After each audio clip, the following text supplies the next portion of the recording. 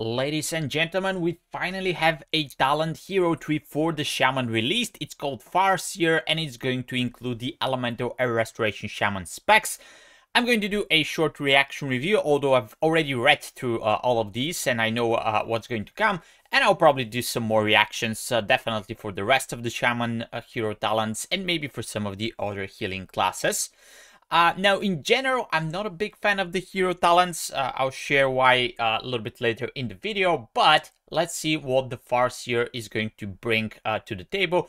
Keep in mind that I do play Restoration, I play Enhancement, but I don't play much Elemental, so I won't be able to provide like a good amount of comments on how applicable all these talents are to the Elemental spec.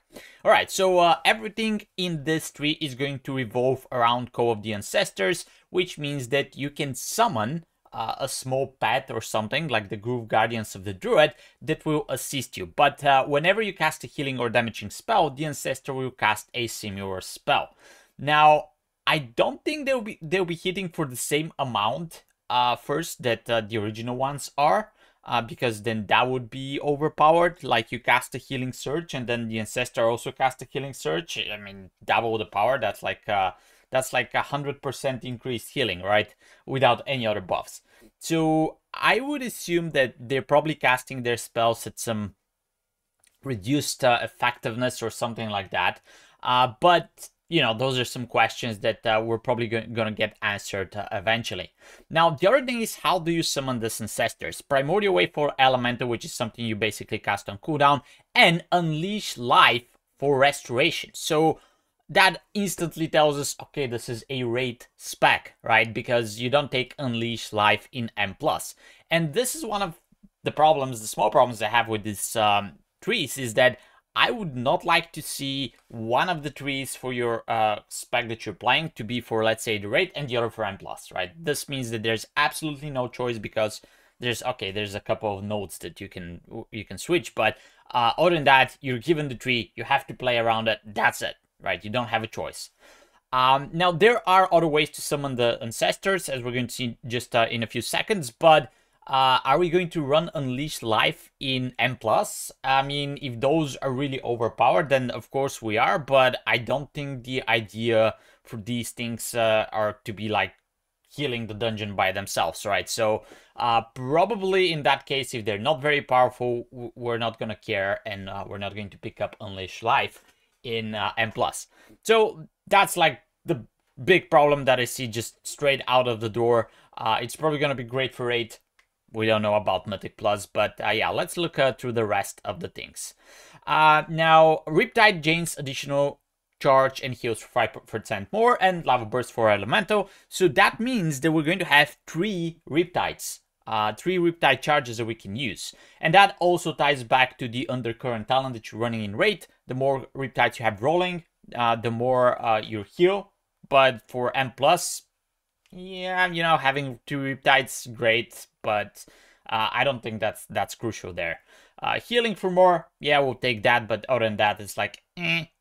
Alright, so let's look into this one. Ancestral lasts 2 additional seconds is one of the nodes, and the other node is Riptide has 50% chance to call Ancestor, and Lava Burst has, casts have 8% chance to call an Ancestor. So that means that you can actually summon them even without having the Unleash Life talent, which is kind of stupid, I would say, because I don't think there's Elemental Shamans that do not run Primordial Wave, so you can always run this tree and you're always gonna get the Ancestors, but there are Restoration Shamans that do not run Unleash Life, right? So this tree basically locks some nodes in the other tree, which also limits your capabilities and your flexibility. Which is generally, I don't think it's a good thing. But having more Riptides, summoning more Ancestors, that means that you can have like a small army probably rolling into the raid. And there's another node here which either increases their spells to be 20% more powerful. We don't know 20% on top of what. Or after they expire, they have 50% chance to summon another Ancestor. Right, so that kind of, I guess, ties to the Farseer fantasy of Shaman, because I think this is what it did in Warcraft 3.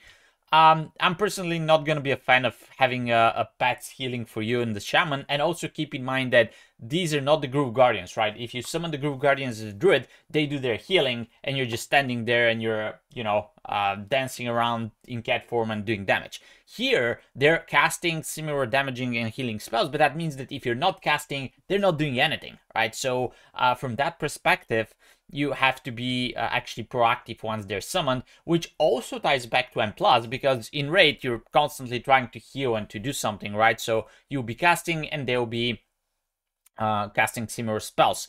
Also, let's note that it says casting here. What happens if you do a Riptide? It's still a cast, right? So they should duplicate it. But in M+, once you summon it, there might be... Okay, I guess it's damaging spells too. So we should note this. Damaging spells, not only healing. So if you're doing damage, they should duplicate it. So that's actually a big plus for M+. All right, moving down, when Ancestor is called, they reduce the cooldown of Riptide by 2 seconds for restoration. Again, that's very, very nice for raid. If you have 3 charges in M+, I don't think you care at all for that cooldown. It's probably always going to be available and up. But for 8, I guess that's fine. And then for Elemental, they reduce the cooldown of your Fire or Storm Elemental by 10 seconds. So every time they're called, if that includes the procs from the Lava Burst, that's actually huge because you can get huge cooldown reduction to your Elemental. So there's a little bit of discrepancy here. Like, it sounds that this is really good for Elemental, and then for Restoration, I guess it's fine for 8. Definitely we don't care in M+. Yeah, so again, this is combining 2 classes into the same tree is generally, I think, a bad idea because they have to do a lot of things like this. Like, why do you have 2 different classes in one tooltip, right? Or 2 different specs. Anyway, just me munching around. So increases the maximum Maelstrom by 25 and increases your maximum mana by 5%. This is this node. And increasing your mana for and Restoration is actually not bad because the Resurgence talent restores mana based on your maximum mana. So not only you're getting a few additional casts by having more mana, but your Resurgence is going to give you a little bit more mana back. So I guess that's an okay node. That's an okay talent to have. Then we have the Spirit Walker's Momentum. If you pop your Spirit Walker's Grace, you basically extend the duration up to a maximum of 4 seconds if you're casting spells. Good node, good talent. Nothing to say about it. It's something that is going to help you once you use that talent. Not big impact. Then that's a defensive node. Reduces the cooldown of Nature's Guardian by 10 seconds and causes it to heal for additional 5% health.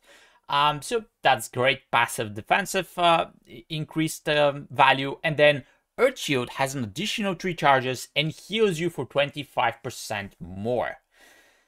Now, for Restoration, my question is, it says heals you for 25% more. Does it heal if you cast Earth Shield on somebody else? Does it heal them for 25% more? Because if that's the case, this is going to be overpowered.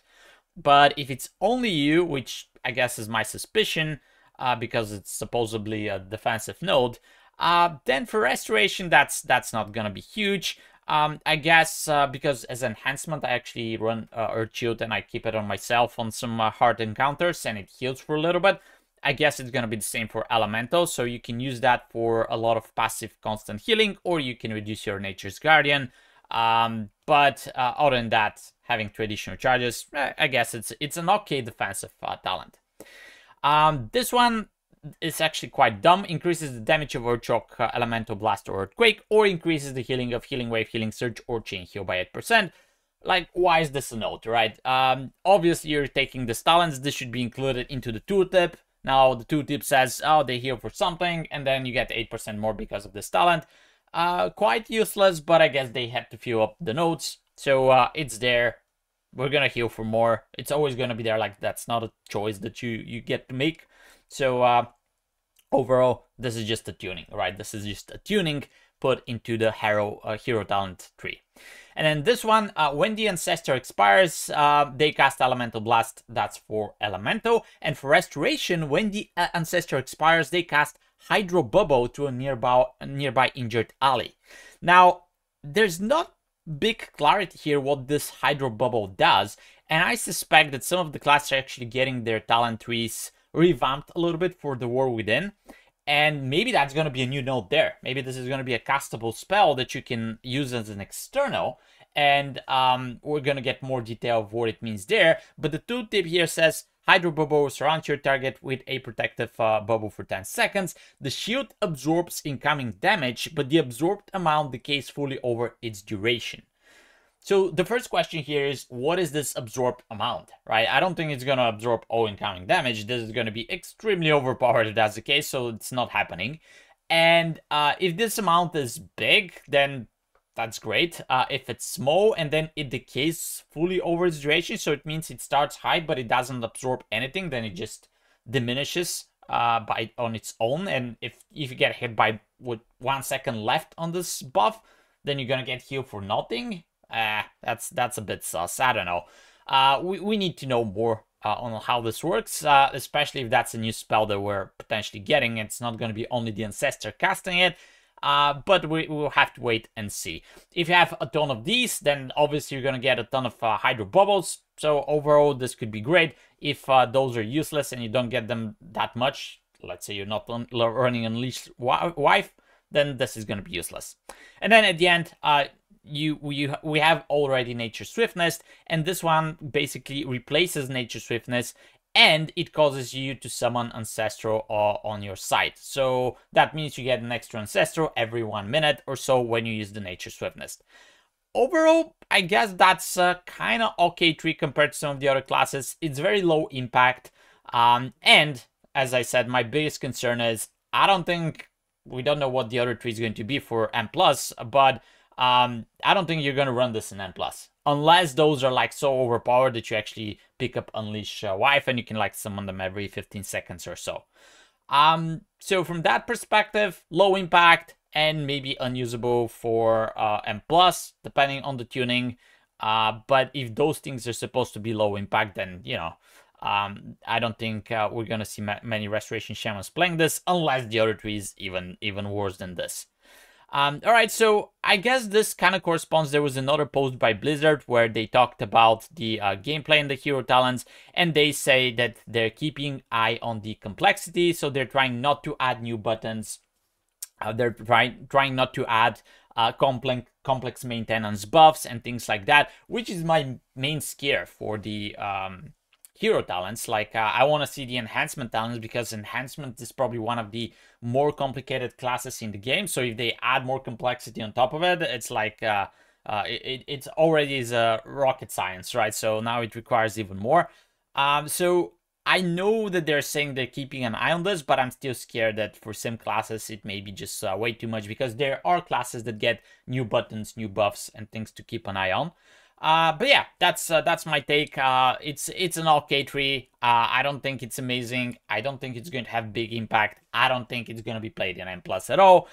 So we'll just have to wait and see what happens with the next trees. Do let me know if you're still watching. What do you think for this tree in the comments below? And do you have some high hopes for the Totemic, which is enhancement restorations? I don't know, enhancement and Totemic sounds a bit cringe, but I guess in a week or two, and we're gonna know more. All right, let me know what you think in the comments below. I'll see you guys in the next video. Until then, take care, bye bye, and get out of here.